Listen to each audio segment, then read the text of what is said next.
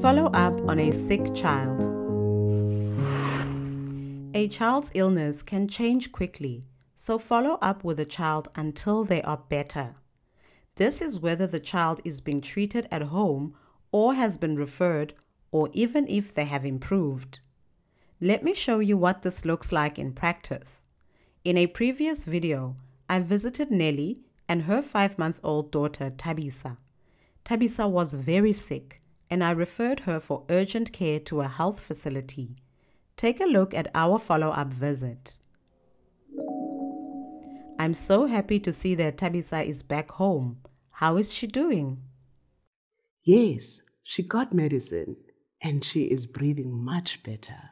That is good news. How are you giving this medicine to Tabisa? A pill, or is it half? Can I see the medicine and any documents that the health facility gave you? Okay, I see. Let me remind you how to give this medicine to Tabisa, as it is very important that she takes the medicine properly for the full time.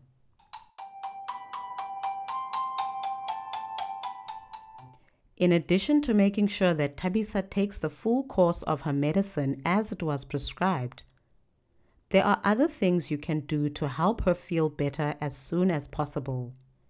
If she has a fever, you can remove extra clothing or use cold washcloths on her skin.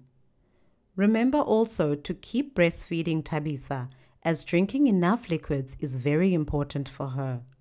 It is also helpful to spend time with her, talk to her, and play with her.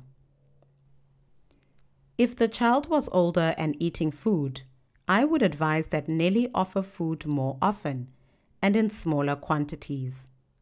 A sick child may not want to eat a lot, but getting enough liquids like water is very important.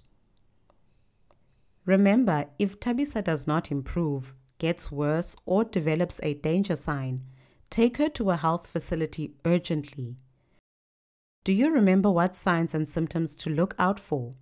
Let me remind you. A fever.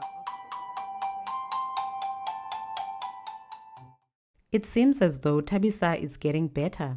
She has no danger signs, she is not getting sicker, and has no new symptoms. This is good news. Carry on with the medicine and the home care that we spoke about. As you support the child and family, continuously share your knowledge and educate families on the signs and symptoms of illnesses, as well as the danger signs.